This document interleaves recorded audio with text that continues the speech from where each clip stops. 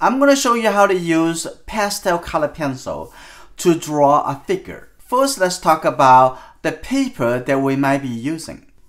I have a pastel paper, has different colors here. Strama tone tanned. This is perfect for color pencil. This book is all light brown color. But the pastel paper has a little bit more tooth, has more texture. Let's take a look how we're going to draw this figure. So we can go with pastel paper. Yeah, we can actually use this piece.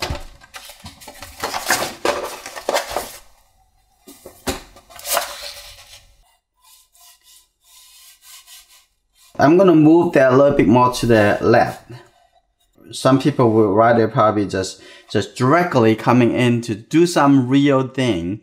They call it the real thing, but however, this is actually very real. Because you really need to spend enough time to thinking about if something that you want to go forward. It's a searching process and searching the excitement, searching something that connect with you in the personal level, finding the connection between the eyebrows and the eye. I think the eyes is right in this location, and there is a dividing line all the way coming down. As we develop the small area and we forget the big contrast between the light side and the shadow side, give it a little easier to moving in to the small details. So it just divide this a little bit with a very light indication. So I'm not going to get into too much of the details yet because we're going to move the whole artwork development with other space. So now I come back over here to face.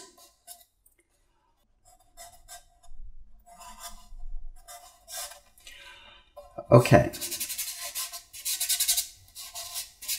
Blend it over. I'm gonna bring it into the shadow side.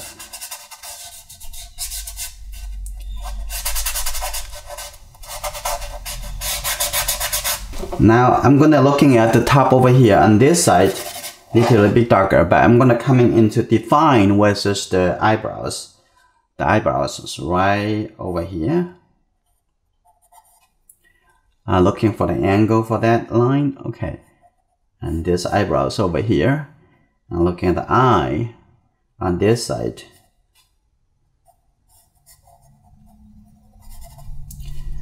But I'm looking for this whole area in this side. Catch the shadow on the face.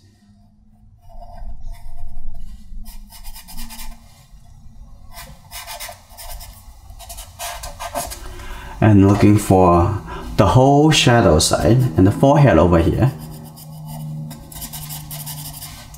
And looking for the nose coming down over here. Okay, I'm gonna shade this whole area, the shadow side. Between this shape and that shape, they very much blur together. I like that. In fact, they are actually connected. So I'm gonna make sure they are connected. And I'm gonna use the eraser to clean up a little bit on the light side. Doing one side and looking for the other side of the face. And a little bit suggestions like this. And the eye. I think the mouth can be a little bit bigger, so it looks like a little tiny. So if you get the feeling you want to pay attention to it, not avoid it, you still need to change it. The suggestions of the little catch the shadow, like this. Because the hair over here would naturally have catch the shadow next to it. Okay, over here, have a... I'm gonna have the edge, make it a little interesting. I'm gonna have the dark light coming through. So let's take a look. And what I want to do now, I'm gonna make a change to the shoulder line in this area. And I'm gonna take it out first. Now what I want to do, I'm gonna use the darker color pencil on this. Okay, looking for it.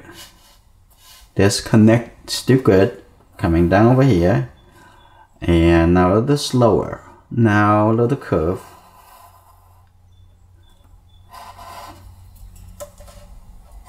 Again, connect it and make it firm. Okay, that's good. We can do the same thing over here. I think this size could be a little bit higher, so I'm gonna actually start over here. Take a look.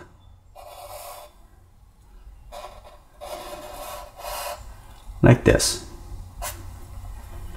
And then coming down from the top over here. Like that. And could be a little bit definition for the side. That's probably good. Like that. Okay, there's an earring, so I'm gonna give a little suggestions. That is good enough. And a hair coming this way. Give a little suggestions for that. So this is almost getting to the end of the drawing.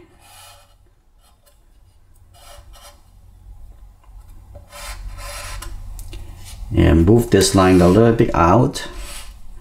And let's see.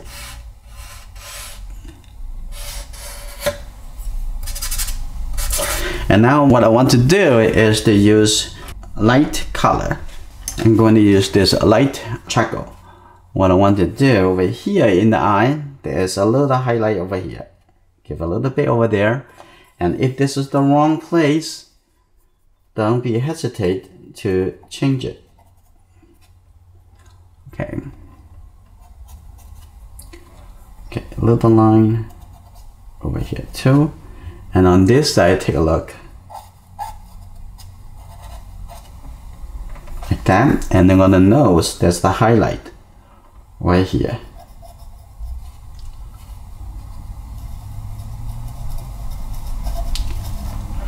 Coming down. And on the lid, there's a little light over here. There's some light over here on the inside white shirt. So I'm gonna give it a little bit like this, and then you see there's a little light over here, so I'm going to give a little light over here, and the finger over here, a little light coming down over here. So it's not rely on the light color too much. The light color is something extra that you can use, and over here there is. And I'm going to have a little bit on the arm over here. A little bit soft, and then a little bit over here to create a little texture of the wrapper, like this, like that.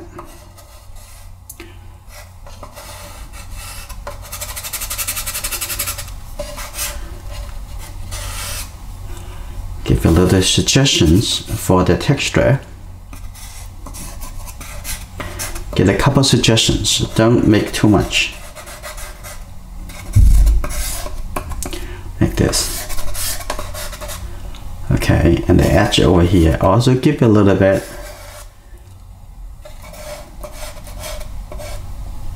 Like that, there's something extra. And I'm gonna clean up the background. And maybe give it a little bit also on the hair. Like that.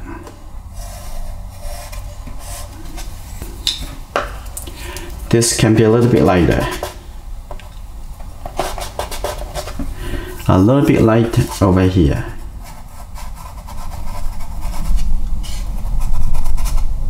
A little light over here. And there is missing a little shape over here. It was very interesting. Really picked that up.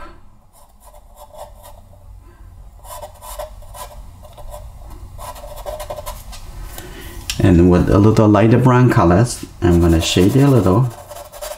And maybe also give a little bit more emphasis over here too. Use the blender to help to confirm it.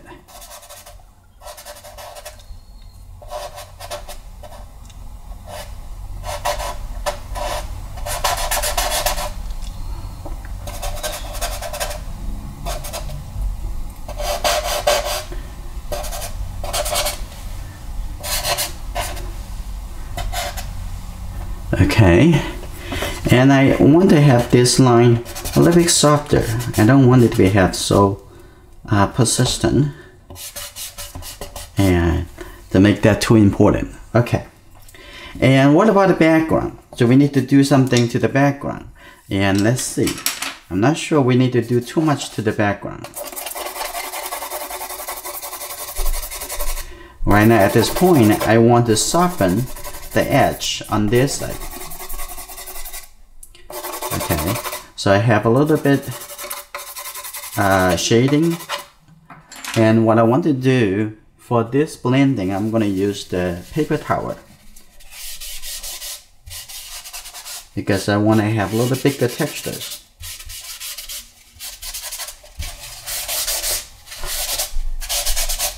Okay, that the color blends in, and I still want some visible texture over here too, something like that. So that color can blend in the background. That lessen the contrast between the shadow side and the outside.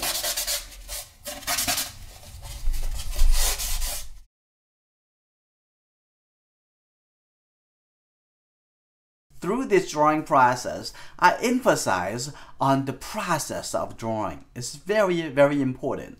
Never rush into the details until you have the whole drawing figured out, and always looking how the shapes connect together. No matter what medium we use, the process is very similar. If you're wondering how you're going to get my feedback for your learning progress, use the link to join our learning community. We're waiting for you.